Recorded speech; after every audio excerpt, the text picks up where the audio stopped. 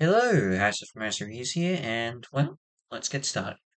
So, as much as I mostly focus on reviewing stuff, films and theaters, I do occasionally jump into the net to streaming service stuff, and especially when there's stuff that I kind of am excited to see, or if I'm just in the mood. And these next two videos are actually reviews of Netflix movies that came out, I would say, pretty much around the same time. I think I have to check that. Regardless, I at least saw them over around the same time, which was basically my little vacation, little holiday. Well, after I finished the 12 Christmas reviews from last year. So we're gonna get started with the first one I saw, which is Glass Onion: A Knives Out Mystery. So I guess I should start with the first movie, Knives Out. I actually didn't see it till in theaters. In fact, I only really saw it actually last year in preparation for it.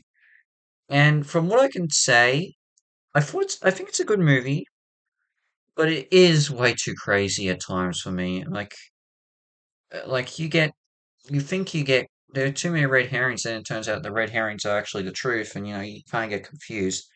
With the exception of one moment at the end, which I thought was handled pretty well for how they set it up.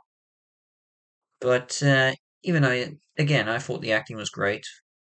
Even though I will admit it was a little bit hard to take Daniel Craig's American accent seriously in the first film. I'm just saying. I think a lot of people are like that, even though you can tell he's having a good time with it. But with that said, to do a sequel for Knives Out makes sense. It was a pretty good success critically, and I could see that. I was surprised to see a Netflix make this an exclusive with a brief theatrical release before they released it on Netflix, which, you know, I probably might have seen it in theaters had I seen the first film earlier, but it just didn't fit for me. Although, with hearing that there's going to be a third film, maybe I will sit down if they do a short release. Netflix, you never know. But, yeah. So going into this, is this an improvement for me? Honestly, it is. Honestly, I think they got it. It's a much better. I felt it is still crazy, but in my view, it's the right type of crazy. Plus, I think there's another reason why I consider this a lot better of crazy films that came out last year, but we'll get to that. We'll get to that. But anyway, so the premise is a little bit different. The crime doesn't actually happen first. So the film begins off with Benoit Blanc, played once again by Daniel Craig, um, being hired by a mysterious person to go to the island owned by billionaire investor Miles Braun, played by Edward Norton. Braun is a wealthy. Braun has a group of friends that are equally in high places and rely on him for income as a bit of support. And every now and then he invites his friends to his extravagant island and to participate in a murder mystery in order, just for fun, a getaway. And especially since this is set in amidst of the COVID pandemic in 2020, makes sense why they will do it and they go along with it. Though initially skeptical as to why Blanc's shown up on the island, he goes along with it thinking it's just a ruse. For Blanc, and Blanc doesn't even know who it, and well, the thing is, Blanc technically knows who hired him, even though, he's not letting on. We're not going to get to that. Sorry, that was spoiled, but anyway. Also among the islands is Miles Braun's former secretary, and I think I forget her name, but yeah, she hasn't been in contact since with Braun and the rest of the shitheads they call it. Sorry about that. all this all this group of people in a very long time because of she was against Braun investing in a very dangerous energy source. Now she's showing up on the island, causing you know well controversy and stirring up trouble. Causing arguments. Little do we know what her secret motivation is, as well as what's really going on when an actual murder takes place and Blanc is to manage the chaos of its people on this island to sell to basically sell it, say what's going to happen. It is once again as I'm trying. It sounds like I'm explaining this very complicated, and I'm not really the best at describing murder mystery films unless I can really go easy on it. But with that said, I kind of like how this film is paced better. I mean, I like the first one enough, but I don't know. I feel like Ryan Johnson did a much better job here especially when we get to the middle and the main twist happens. That got me fully involved and fully appreciating this movie more. I love the massive reveal in the middle of the film. It's just it's better. It's different from the original, and I like it. It just it's fun. Even though you can kind of guess what's going to happen, it's more a bit of a as to who on the island actually did send the block the invitation. It's not exactly what you think. It's a massive surprise when you actually find out who actually is responsible for bringing Blanc to Miles Bronze Island. I love the acting. I thought all the actors are great. And Craig in particular, I really dug his American accent more on this. Honestly, I thought it was much better than the first film. I think I think maybe it's because I also watched Knives Out, the first film, the day before I watched this on that Glass Onion on Netflix, so I had a bit more warm up to get myself prepared again. So yeah, maybe that's a recommendation that you have to see the first film and then watch this film just to get a bit more be comfortable with Daniel Craig's accent.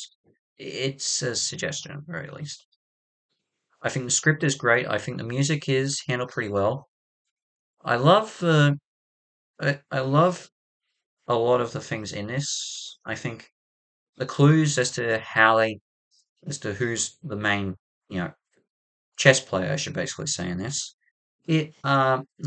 Much better than the first film in my view. I I love the setting and placement in this. I think it works out well. As I said, I love the twist in the middle, and I think the one thing that and the most important thing for me that I actually like about this film a lot more than the first is I can manage the craziness of it a lot better than the first film. I mean, and to be fair, I think part of the reason why I tolerate this crazy a lot more, maybe because I experienced the absolute insanity that was Don't Worry Darling with that ending.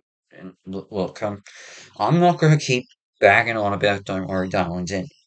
I've done it so many times already on this channel since I've seen that movie. But this crazy is much easier to handle than Don't Worry Darlings.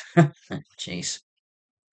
I promise I'm not going to keep on, doing that for all of my reviews with bagging that film. You know, you just gotta go through it. But if I have to give one little bit of a little slight nitpick, it's more so it's just one little bit of repeat when you get to the main reveal of who's the villain. I am once you see what the character does, it's sort of a repeat of what exactly happens a bit with the reveal in the first film. However, I don't think it was handled as well as the first film, to be fair. I mean, repeats can work, but it's gotta have a but at times it can fail and or can go down a notch. And this did. I'm just saying when a certain piece of evidence is destroyed and it seems like the case is lost. Well, yes, there is a little bit of a reveal with what happened with a bit of advice Blanc gives his client. I'm not sure if I liked it more than the first film.